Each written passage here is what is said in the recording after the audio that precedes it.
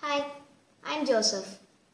In this video, I am going to show you how to connect this ESP8266 based NodeMCU to this relay module. Now let's see the relay. It's an electrical switch.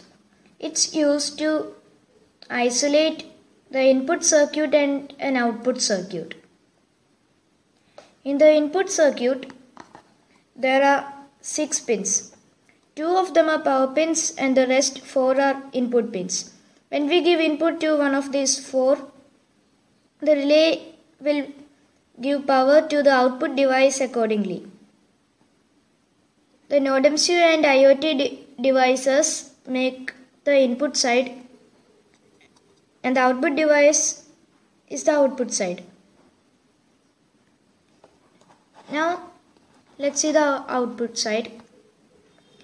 One channel has 3 pins.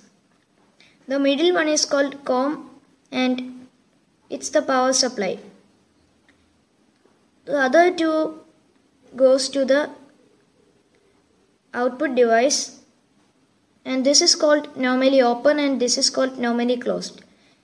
Usually normally open is used because when we give a high input to the input side, the relay will turn the output device off, and when we give a low signal, it will turn the output device on.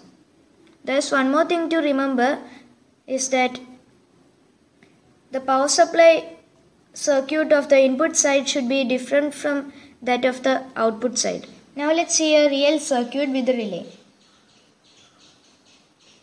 This is the power supply module. This is the NodeMCU, which is also an IoT device.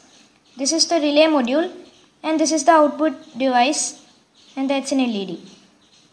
The power supply module can act as 2 different power supplies.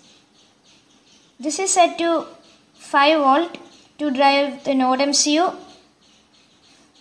and the relay's input side.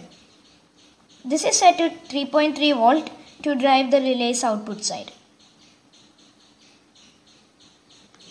I have written a simple program so that when I short these 2 wires, the NodeMCU will recognize it and then send a signal to the relay's input side, and the input side will drive the output side, and finally the LED will go on. So I am going to short these 2.